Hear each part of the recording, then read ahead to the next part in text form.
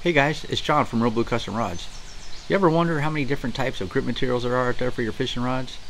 I'm sure you have. I'm sure you probably can name almost all of them right off the top of your head. But when you start getting into the different, let's take cork. When you start getting into the different categories of cork or the grades of cork, sometimes it can be very, very confusing.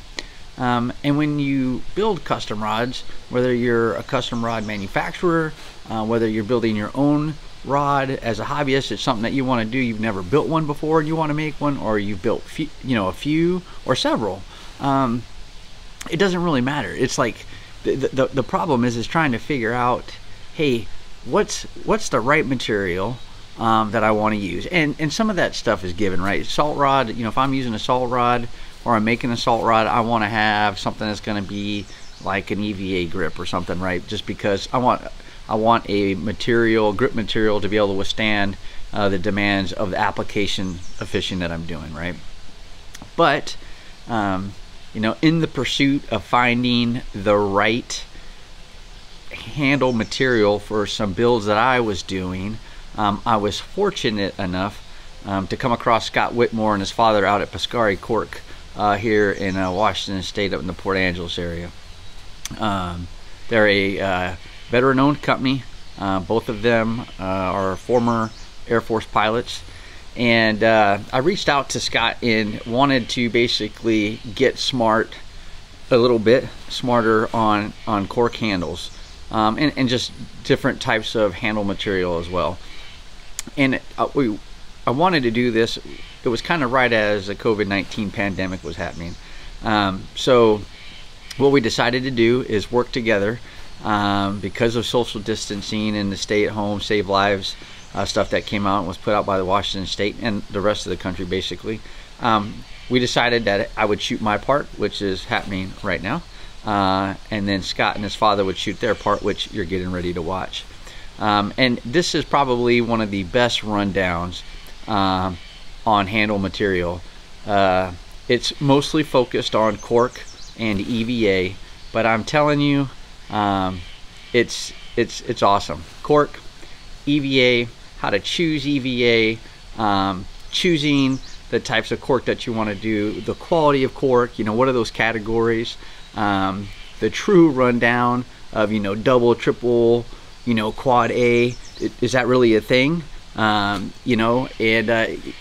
going to shed some light on that, and then we'll talk about some cork derivatives, some different types of cork that are out there, recycled type materials, and then agglomerated cork, which I think is a great material personally, and that's what I ended up going with based off of my education on the cork material that I received from Scott, and just some of his guidance and understanding what it was I was trying to build. So you're going to see a lot of agglomerated cork on some of my products that I'm doing, especially fly rods. Unless a customer asks for a carbon handle or something, you're going to see a lot of agglomerated cork. That being said, stay tuned. I hope you guys enjoy it. I hope you get a lot out of it. It's probably worth taking notes if you're not too smart on cork handles. I definitely took a lot of notes watching it. So hope you enjoy. Hey, and before I let you go, hit the like button, and if you like the products that we're doing, hit the subscribe button. That way you get those notifications every time one of our new videos or content comes out on a Monday. All right, enjoy. Hi, I'm Scott Whitmore with Piscari Cork.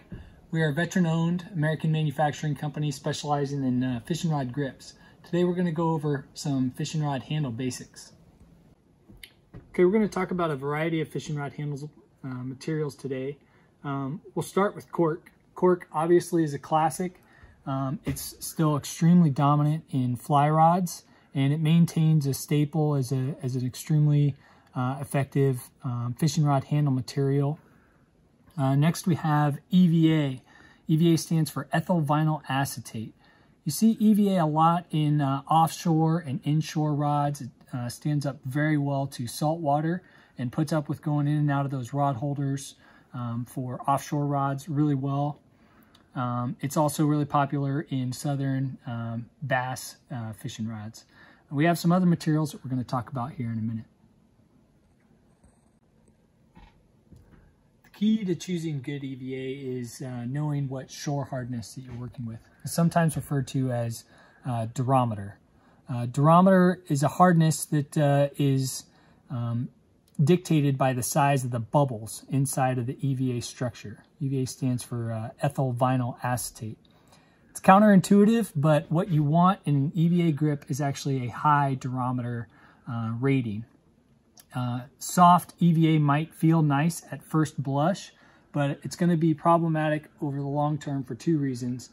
First and foremost, a soft EVA is not going to transmit the vibration from your line to the rod to the grip and to your hand, as well as a high durometer, a nice stiff EVA.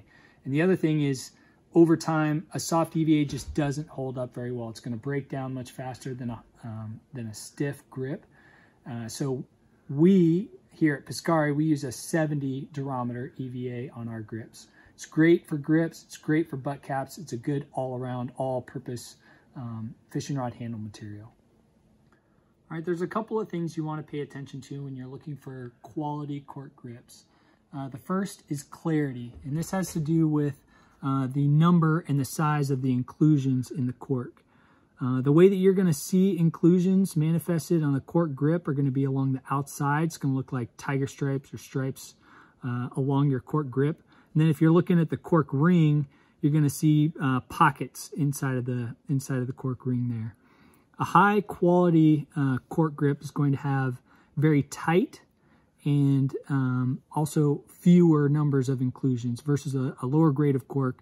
The bigger the inclusions and the more there are, the lower quality of cork you're dealing with. On your grip, you're going to see that as large inclusions on the side of your grip. A higher quality grip is going to have a nice, smooth, even cork finish to it, as opposed to the fill that you're going to see inside of these. The other characteristic you want to pay attention to is color. So the more black or dark pigment you see in cork, the lower the grade of that cork. So a high quality cork grip is going to have a nice, consistent pigment to it. The more dark pigment you see in the cork, the lower quality it's going to be. Okay, when we're talking about natural cork, there's really only 4, maybe 5 actual grades of cork. In terms of the cork industry, they only grade on 5 tiers. Starts at B, then A, then super, then floor. Some producers may use a grade in between super and floor called extra. Anything outside of that is an invention of the fishing industry, really. You might have heard some vernacular like double or triple or quad A. These are just fishing rod retailer and fishing rod manufacturers' methods of trying to plus up the grade of their cork. But if you're talking to anybody in the cork industry, there's really only those 4, maybe 5 categories. Everything else is pretty much just snake oil. Here are a couple of other examples of neat cork derivatives. This is a rubber cork. All of these are made from a recycled or a waste product from cork, and it's a ground up material and recycled to make these cool accent or trim pieces. This is a high density rubber cork that you see a lot in butt caps. This stuff is super tough. It can take a beating. That's why a lot of folks put it at the bottom of the rod so they can stand their rod up for storage or setting it aside in the boat without worried about the bottom of their rod falling apart.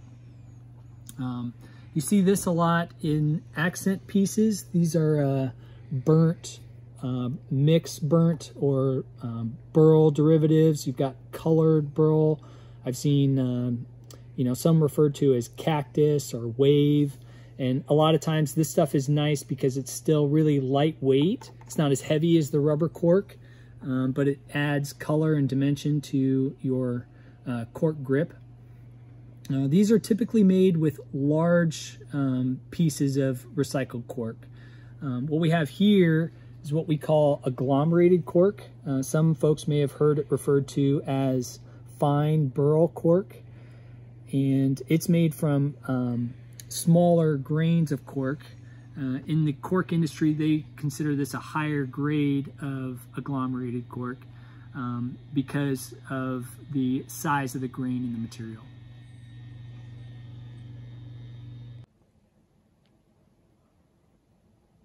Agglomerated cork is one of our favorite materials to work with. It's made from all natural cork, ground up in really fine bits between 0.5 and 2 millimeter pieces, and then it's heat pressed together with a polyurethane glue. What we like about agglomerated cork is all of the things that you like about your natural cork grip. It's water repellent, it's resilient, it's extremely durable, it's a tough and lightweight material.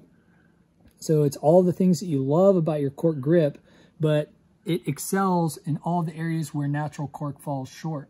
So when we were talking earlier about how natural cork has inclusions, the beauty of agglomerated cork is there's no pits, no cracks, which a lot of manufacturers will fill with a fill material. This is not going to fall out. It's going to stay a nice, clean, consistent aesthetic, cast after cast. If you would like to know more about agglomerated cork, you can check out our article on page 54 of the March edition of Tackle Trade World. And also check us out at piscaricork.com or on Instagram at Piscari Cork.